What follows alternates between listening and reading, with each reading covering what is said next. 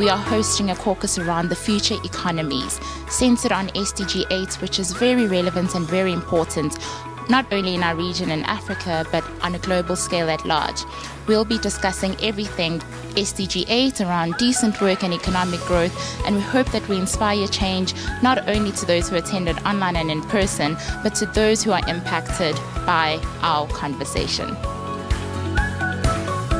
As a leading player in the technology industry, we play a pivotal role. We have to be here.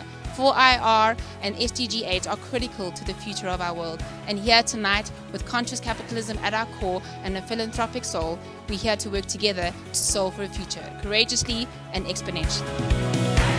I am basically here today to give some of my advice on how to tackle youth unemployment, not just here in South Africa, but across the continent.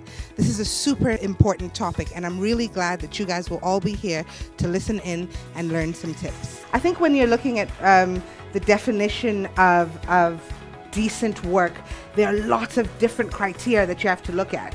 But by and large, it's about looking at young people getting jobs where they will be paid, and they'll be paid at fair rates, and where they will be safe and secure in working in those environments.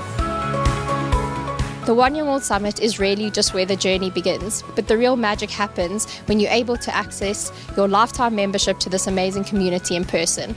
I'm looking forward to the magic tonight and really welcoming our 2021 ambassadors.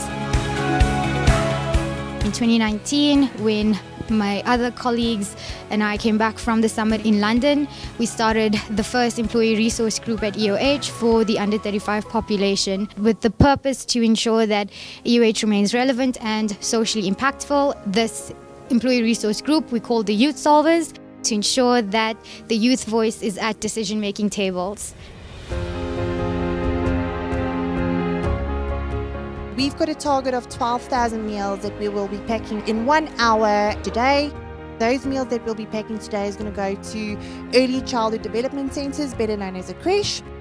That 12,000 meals that they've packed in an hour is enough to feed 46 children 5 meals a week for an entire year. So that is the difference that they are making. That means that the principals don't actually need to go and physically buy food to feed these kids.